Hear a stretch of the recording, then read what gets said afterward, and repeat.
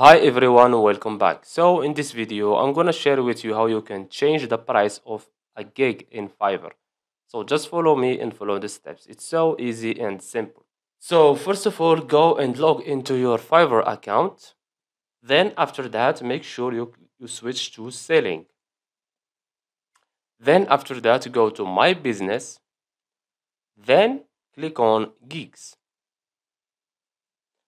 And after that, choose the gig you want. So let's say for this example, this one, the first one, click here and click on edit.